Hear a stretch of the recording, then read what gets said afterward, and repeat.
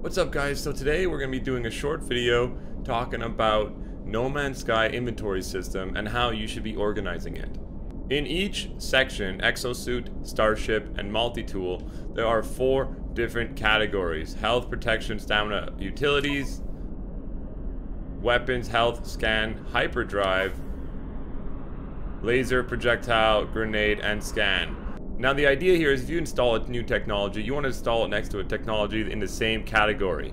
So here we have health, health, and health. And you see the blue borders around them? That means that they give themselves a bonus.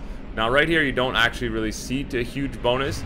But if I go over to Multi-Tool, which is a great example of how you should organize your inventory, you'll notice that these 5 are connected.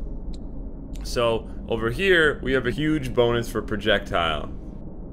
So what you're going to want to do is you want to plan ahead. When you get your items, sometimes you get unlucky like I did on Starship, but like these guys are up here and I didn't want to move them down here. It would have cost a lot, and like I didn't feel like rearranging them. I thought I was going to buy a new Starship pretty soon, so I didn't actually do it. And I think that sometimes it's worth it to dismantle and then move them, and sometimes you're kind of put in a weird situation where I can't dismantle photon cannon and I can't dismantle deflector shield.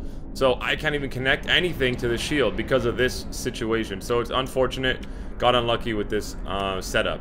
But what you want to do is, let's say you want to set all these things up. You want to make sure that the technology that is the most expensive, make sure to have it on the walls. That way in the middle, if you want to switch, let's say I want to switch out this impact for something in the beam category, it's not that bad to dismantle it and then put something else there. But if it's this one, I needed 5 aquaspheres to actually create this, and it was annoying to get, so I wouldn't want to do that again unless I upgraded my gun. So that's why it's best to try and set it up so that you know, okay, these are going to be here, and then in the middle, maybe I'll switch it out if I want.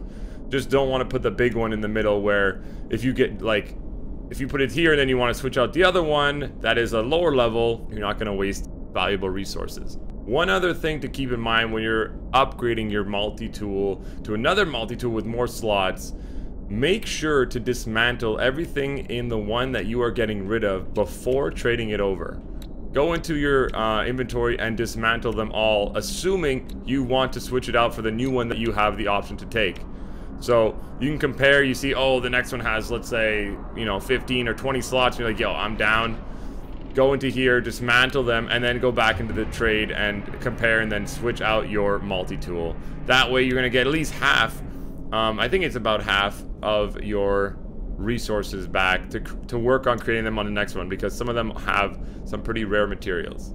So that's pretty much it. That's all I really wanted to talk about in terms of how to set up the inventory. I think it's not that many people know that, and it's a good thing to know, and it would definitely help. And I think later levels, it'll also help even more to be prepared on how to set up your newest item.